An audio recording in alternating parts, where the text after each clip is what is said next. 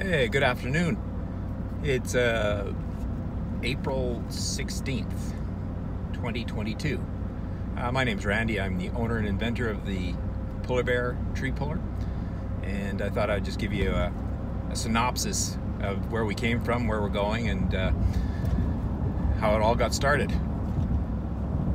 There was a company called Weed Wrench in Oregon, and for some reason he went out of business. It had something to do with taxes and the government, and the name was Weed Wrench, and I always thought that was a great descriptor. Actually, it's a great name. It tells you what the tool does, and it's the name. And when he went out of business, we started using Weed Wrench or Weed Wrencher as a descriptor, but it was always Pullerbear. Weed wrench, tree puller, root wrench, buckthorn puller, whatever, as a descriptor. And we had done so for 10 years, but never to confuse the Pullerbear with the Weed Wrench, because we have a superior product, so we didn't want anybody to make that mistake. Anyway, Weed Wrench was weedwrench.com was registered in 2001. Pullerbear.com was registered in 2002. Extractigator and Uprooter were both registered domains in 2006. So we are the oldest manual tree pulling company on the planet. And but there's been some confusing crossovers, and one of them was when the Weed Wrench is bright orange. No mistaking a Pullerbear, which is white, with a bright orange Weed Wrench. When the Weed Wrench went out of business, the Uprooter started up, and he basically was making weed wrenches. He used to work for Tom Ness and Weed Wrench, and he started making the Uprooter, which looked very similar to ours because it was white. So now we have two tools that are white and look like each other. And again, Uprooter is a good name. It's a good descriptor. At about the same time, the Extractigator shows up on the scene. Now, Extractigator is, a derivative of alligator, which are green. So you would think that the Extractigator would go with like a fluorescent green, something to do with an alligator, but he doesn't. He goes with bright orange. So now we've got a bright orange Weed Wrench, a bright orange Extractigator, a bright white Uprooter, and a bright white Pullerbear.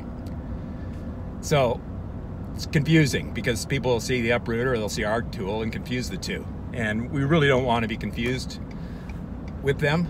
So we're a Pullerbear. Pullerbears are white or off-white, and that's what we are. That's what we're going to stick with. Now, we got a cease and desist letter from CP Designs in Oregon a couple weeks ago to stop using the descriptor Weed Wrench, because CP Designs trademarked that term. Now they don't have weedwrench.com. They don't have a store. So doing some backwards steps to figure out who CP Design was. Never heard of them before. And it turns out CP Designs is the Uprooter. Yeah. So the Uprooter, Curtis Pierce, which is, I assume stands for CP Designs, has filed a cease and desist order against us for using the descriptor Weed Wrench, except that, he doesn't own the domain name, and he doesn't even have a store called Weed Wrench. He just now started making his Uprooter, but painting them orange and calling them Weed Wrenches, and trademarked the descriptor Weed Wrench, two separate words.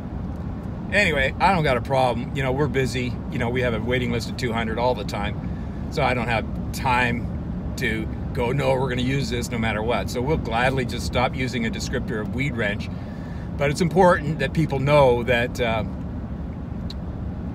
we're not into litigating or litigation or anything like that. And, so cease and desist order, whatever. I mean, we're in Canada, he's in the Oregon. I don't even know if it has legs, but, we don't really care.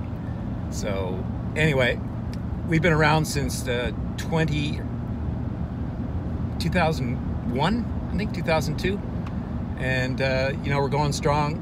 The only place to source the Pullerbear is from us directly.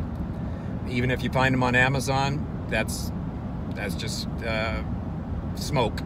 We handle all the Amazon orders. Amazon has no fingerprints on our product other than we list them there because Amazon's become, you know, a search engine, and people go to Amazon and put in a product name to see if they can find it on Amazon, of course, because they get the free shipping with Prime and all that other stuff.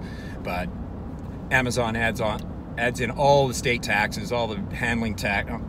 It's ridiculous. You know, they take like $45–50 of a purchase they really have nothing to do with other than a digital representation of it.